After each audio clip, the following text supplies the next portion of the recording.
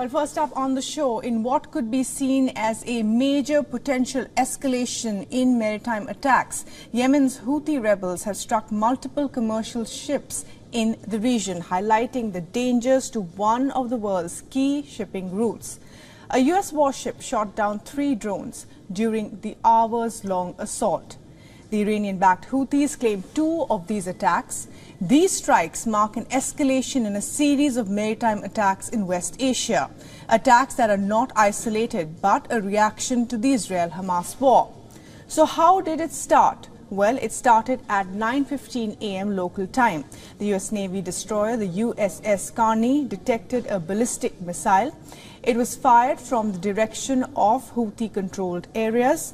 It hit close to one of the vessels. Shortly after, the U.S. warship shot down a drone headed its way, although it's not clear if the destroyer was the target. About 30 minutes later, the American vessel was hit by a missile, and while responding to its distress call, the USS Carney shot down another incoming drone. 2 other commercial ships also reported significant damage. While sailing to assist one of these vessels, the U.S. Navy ship destroyed another drone headed towards it. In total, the U.S. Navy destroyer downed 3 drones in the Red Sea. But this is not the first time the American warship has shot down rockets fired by the Houthis. So why are the Houthis attacking ships here? They say that their aim is to prevent the Israeli ships from navigating the Red Sea in order for them to stop attacking Gaza. But in the name of targeting Israeli ships, the Houthis have been targeting commercial ships as well, impacting global shipping. If anything, the Red Sea tensions are an indication that the war in Gaza could still become a wider regional conflict. In Gaza, the truce is all but over. Israel has expanded its fighting to southern Gaza and ordered swaths of people to leave the Gaza Strip and move deeper into the strip towards Rafah. Hospitals like this one have been bombed again. Israeli military has encircled Khan Yunis and told Gazans to head to the Rafah border near Egypt. Hundreds are dead and injured once again. From north to south, nowhere is safe in Gaza. At least 700 Palestinians have been killed in just 24 hours. It is one of the highest daily death tolls since the war began. For a second day, the Israeli military has targeted the Jabalia refugee camp. Several homes were destroyed. Dozens were killed. More are buried under the rubble. Israel has warned residents in southern Gaza to evacuate, but roads leading to other parts of the city or further south have been completely destroyed. But has this really stopped Israel? And what has happened in the last couple of days? They've been asked to evacuate further south.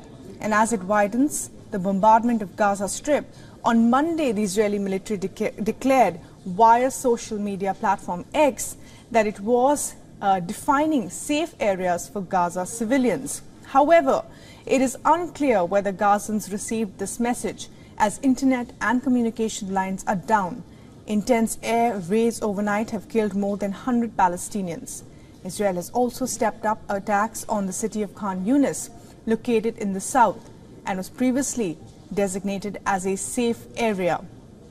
So while the Israeli forces chalk up battle plans for the southern part of Gaza Strip, the reality is that there is no safe place in Gaza.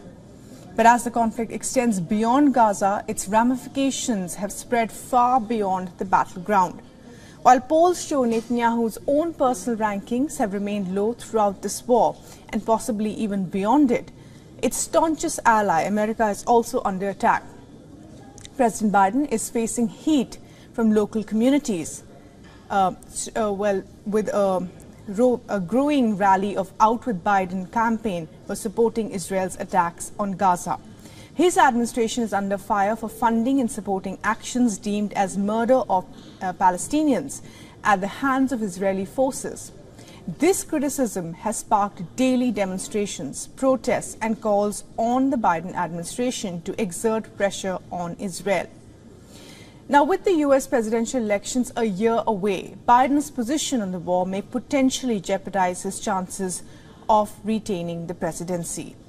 Over the weekend, Muslim American leaders in several pivotal states declared their intention to mobilize their communities against Biden's re-election bid.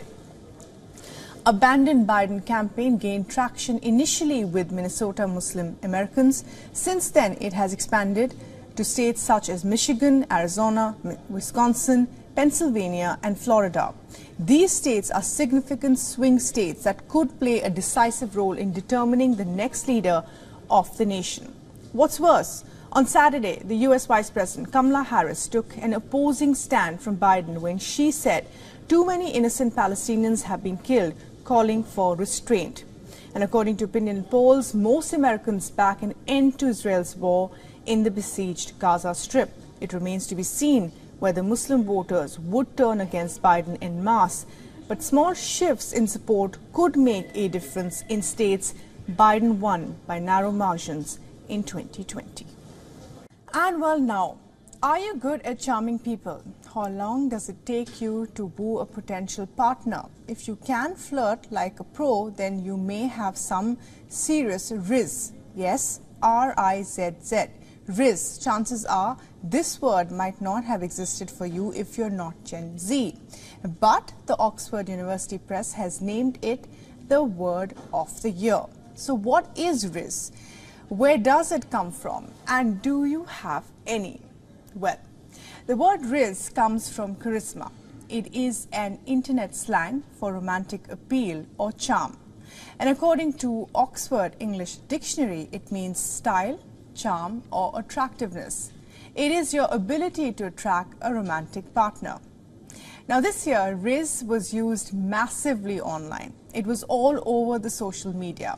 On TikTok, hashtag rizz garnered billions of views. As creative as ever, influencers and content creators posted thousands of reels and memes of rizz. Rizz had many genres.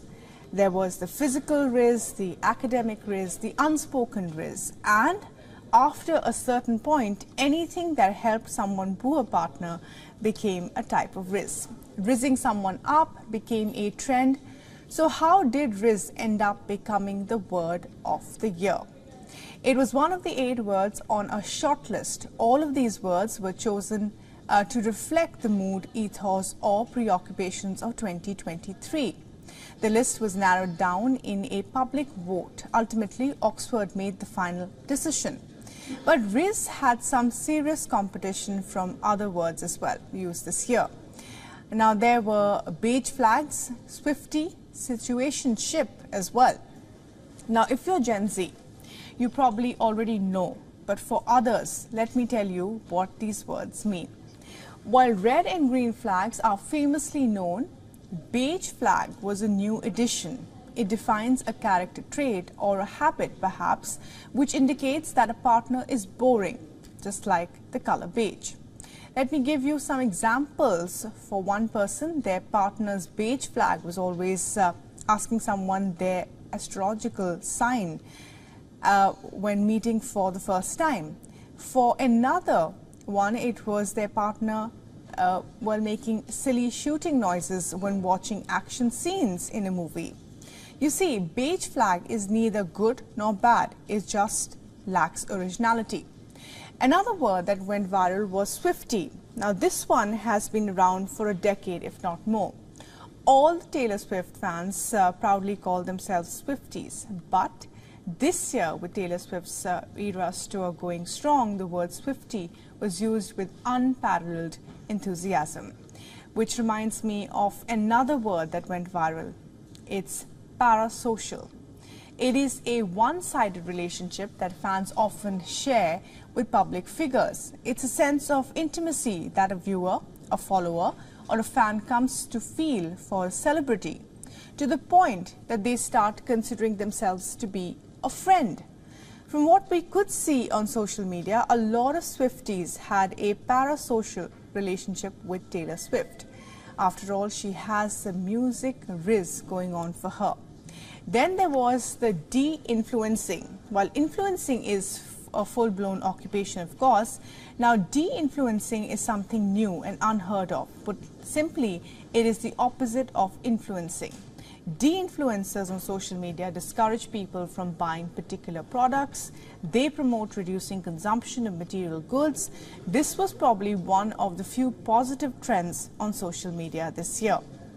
We also had a good old situationship on the list. It's a romantic or sexual relationship that is not considered to be formal. It needs to be established, and you would need risk for that, certainly. Well, now on to a story of nature's fury. Dozens of towns in Indonesia have been blanketed in ash. 11 hikers have been found dead near the Mount Merapi volcano. 12 others are missing. Indonesia sits on the so-called Pacific Ring of Fire, and Merapi is one of the most active of the 127 volcanoes in Indonesia. Take a look at our next report. Mount Merapi, an active volcano in West Sumatra province, violently erupted yesterday, sending plumes of ash and volcanic debris over 3 kilometers into the air. This sudden volcanic eruption has resulted in tragic loss of life and widespread panic. At least 11 climbers have lost their lives so far. The bodies of these hikers were recovered earlier today, along with 3 climbers who were successfully rescued. Meanwhile, 12 remain missing. Roughly 75 hikers were climbing to the 9,480-foot mountain when the volcano erupted, of which at least 49 have been safely evacuated. All of the climbers had registered at 2 command posts or online through West Sumatra's conservation agency before they went ahead with the climb. According to reports, search and rescue efforts have been hampered by continued volcanic activity in the area, forcing authorities to suspend operations temporarily for safety reasons. However, other reports indicate that the operations are underway. 160 rescuers are working to locate the 12 missing climbers. Their safety and evacuation remains a top priority for the rescuers. 8 climbers were rescued yesterday, while 3 more were saved today. They were rushed to hospitals to be treated for burns. One of the climbers even had a broken limb. The survivors are being treated at 2 hospitals in Padang Panjang and Bukit Tinggi. Social media visuals showed the hikers with their faces smeared with volcanic dust and rain. This disaster also highlights a disturbing pattern of recklessness, despite being on high alert since 2011, with strict instructions prohibiting climbers within 3 kilometers of the peak. Many chose to defy these orders, often venturing too close to the crater. Disregard for guidelines indicate a lack of caution turned what might have been a routine climb into a deadly ordeal. As of now, 2 climbing routes have been closed by the authorities. But it is not just the climbers who are facing the brunt of this volcanic eruption. The eruption has also had a major impact on nearby villages like Rubai and Goba Kumantiang.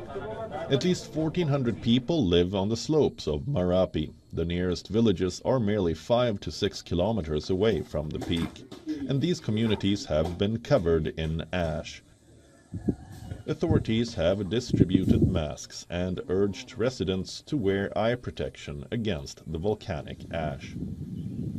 Merapi's recent volcanic activity is being seen as part of a larger trend. The volcano has erupted regularly since 2004, with eruptions happening every 2 to 4 years. These eruptions, often sudden and difficult to detect due to the shallow source, but continue to pose a continual threat to the region. Indonesia, located on the Pacific Ring of Fire, is home to more than 120 active volcanoes. The Ring of Fire is an arc of volcanoes and fault lines encircling the Pacific Basin. This geological reality makes the country particularly vulnerable to seismic challenges. This highlights the need for constant vigilance and respect for guidelines. As of now, the loved ones of those missing are waiting for any news of their survival.